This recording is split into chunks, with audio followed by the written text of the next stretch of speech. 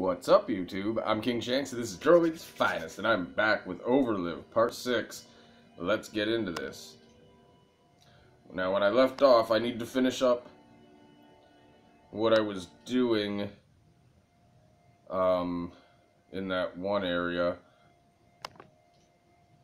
The parking garage, that's right. Gotta go back to the parking garage, finish up everything that's in there, and then I'm gonna go to the basement and explore that.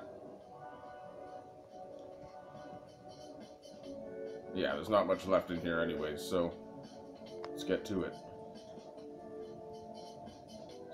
Strange graffiti.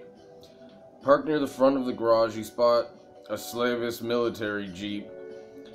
As you inspect the exterior, you discover a strange piece of graffiti spray painted across the passenger side door. You're being controlled. What's that supposed to mean? Are Slavists behind the massacre here? Maybe. I like the music in this game, by the way. It's really good. Damn it! You search for the... Wait, you search the convertible. Oh, okay, there's a convertible item. So you search the convertible and discover that it has a computer system embedded in the dash.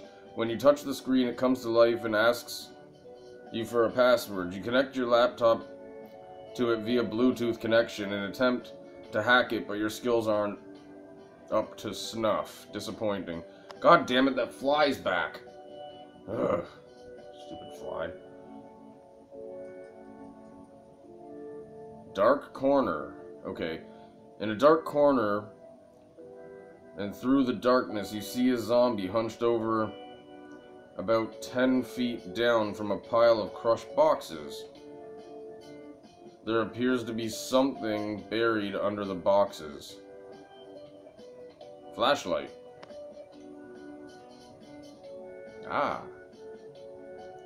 You flick on the flashlight and the zombie immediately reacts with a moan and stares at the wall that you are illuminating. You drag the light across the wall. The zombie begins to follow. You lure the zombo around the corner, leaving you to discover a bike underneath a pile of boxes. Ah! I can travel now!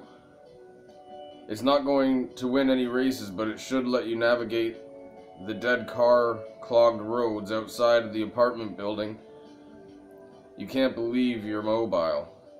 Okay, so I got a bicycle and 3 supplies. That's good! I can actually leave. I don't even need to go to the basement. I still have 132 days, so I don't think I need to mobilize myself just yet, but I should strongly consider starting to mobile myself, I mean. You notice an old hearse parked against the far wall. Upon opening the rear door, you discover a coffin. You slide the coffin out of the hearse and open it cautiously to reveal a book.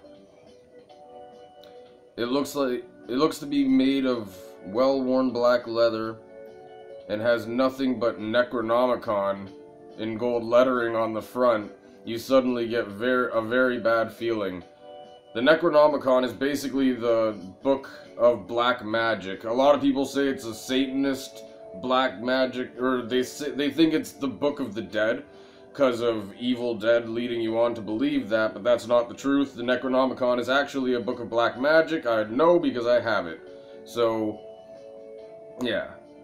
It's not anything about worshipping the devil or anything in there. It's literally a book about black magic. I don't know if I should read it. I mean, I've read it. You're not supposed to read it out loud or anything like that. It warns you against that. But even then, it's probably not real anyways. Okay, let's read it. With a shock, you wake. Frantically checking your watch, you realize you've been unconscious for more than an hour. You remember deciding to read the black book and then nothing. What's worse, the book is nowhere to be seen. You feel shaken but otherwise fine and try to forget the whole experience. Hopefully this won't come back to haunt you later. It will. Oh, it will. Scrap of clothing. You examine the cars piled up in front of the garage exit. Someone's deliberately smashed these things together to prevent people from driving out of here. As you walk along the mangled chassis, you notice a scrap of clothing snagged on one of the broken windows. It looks vaguely military-like, but it's not from a Slavish uniform. Weird. Okay, so that's all I can do down here. I can wander again, I guess. See if I find something. Nope, found nothing. Okay, so let's get out of here. Okay, so now I can actually go to downtown. I can go to the waterfront. And I can go to the dark basement. And now the whole point of this game is that you want to get out of the city, right? You need to get out of the city before your days are up. So, I could use a day to go and check out the dark basement. I think I'll do that now. I'm gonna just check around. Hopefully not get into too many fights. It's pitch black down there. If you open the door and listen carefully, you can hear an echo of what sounds like a metal gate being rattled. A constant humming reverberates through the darkness. Okay. Or reverberates? I don't know, whatever.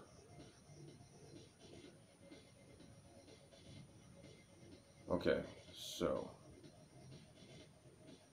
Alright, my health is still good, everything's still good. Let's go ahead and search into the darkness.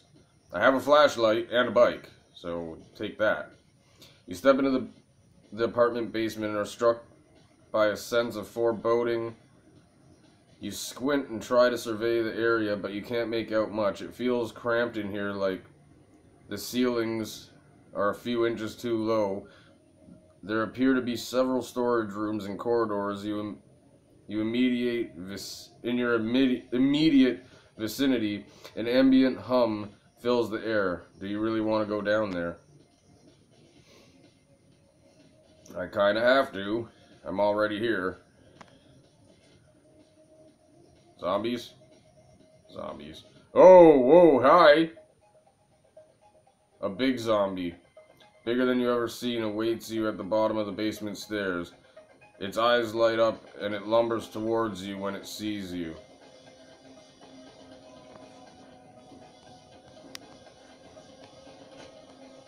Oh god, he's strong too.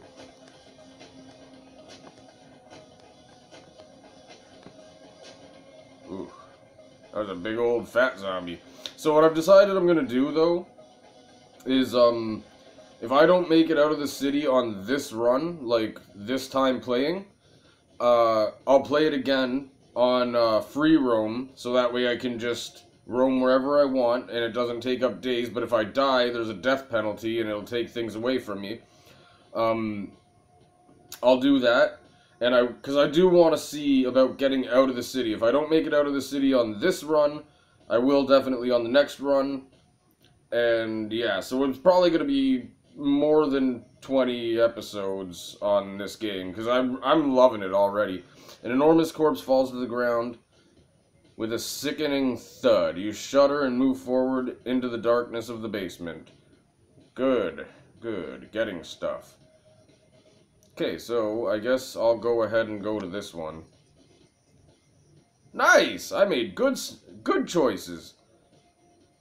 You discover an unopened package of frosting-filled snack cakes. People would kill for these. Oh, okay. They're talking about Twinkies. Oh, that's awesome. What movie is that? I can't remember. Can't remember the name of it right now. It's got Bill Murray and everybody in it. People would kill for these. You calmly rip open the wrapper and scarf down all 4 cakes in a quick succession. For a brief moment, things don't seem so bad. Got C4 and some dynamite. I still don't remember how to change my weapons while I'm in battle, but I'll figure that out. The next battle I'm in, I'll try to check it quickly. Alien emblems. Taped to the wall in the basement, you find a large hand-drawn chart labeled Alien Emblems. It depicts several dozen hand-drawn symbols that look like nothing you've ever seen. A few of the emblems have been circled, and underneath some has written the names... Oh, someone has written the names of locations throughout the city, the boardwalk, the highway, and the suburbs. Okay, that's cool. Let's just keep searching, I guess. Storage room. Shoot the tank? Why would I do that? You slip into the basement storage room and spot a dangerous group of zombies huddled together against the back wall. There's a loud hum emanating,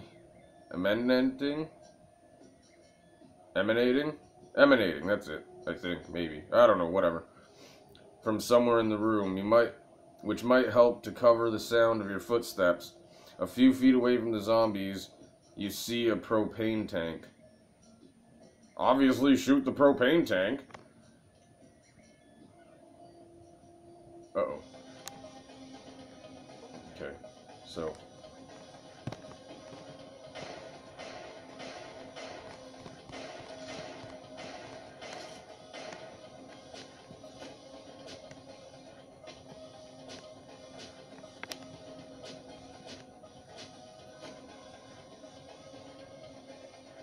I don't think shooting the propane tank worked very well.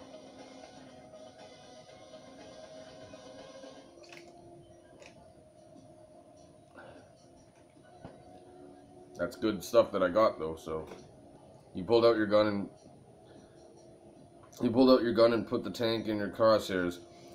Your shot was dead on, and the tank exploded, tearing many of the zombies apart. You easily took down the remaining stragglers. The storage room is now yours to explore. Good. I like it when it's mine to explore. Okay, so now I can continue the path I was going, or I can pick something new. So let's go ahead and... let's go here. Metal door. You come upon a heavy metal door in the far corner of the storage room that seems to be the source of the loud hum. Heat pours out from the vent in the wall nearby. Must be the furnace room. Could that be a generator? Pick the lock. Damn it! Sweat drips down your face as you try again and again to defeat the lock. You give up when one of your picks breaks. This sucks. Yeah, tell me about it. Okay, so this is where I was originally going. Leather scraps actually. In one of the hall closets you find a number of sizable leather scraps. The leather is soft but strong. You could use it to modify your backpack if you were willing to part with the sizable amount of supplies to do it. No thanks. Not worth it, you think. Okay. Yeah, that's definitely what I think. So... let's go to the center of the room, I guess. Uh-huh. I knew it.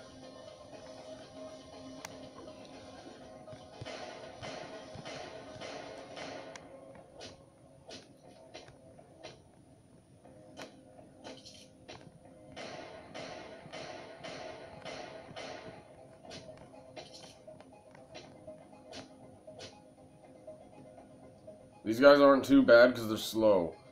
It's the fast guys that are hard to beat.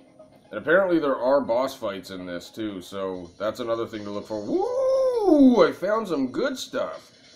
With the zombie down, you discover a small toolbox. Upon poking through the toolbox, you find a handy pair of wire cutters. That's good. And some explosive materials. So these are my wire cutters, right? Plus 5% explosives. Okay, that's cool. And I got a bunch of supplies on that too, so that's really good. Right here. Right there, please. Dark corridor. Near the back of the storage room, you discover a dark corridor that appears to lead to another section of the basement. You hear raspy breathing. Carefully run flashlight. Probably not a good idea, right? Illuminated threat. You flick on your flashlight It reveals a fast-moving zombie coming at you from the other side of the hall. Defend yourself.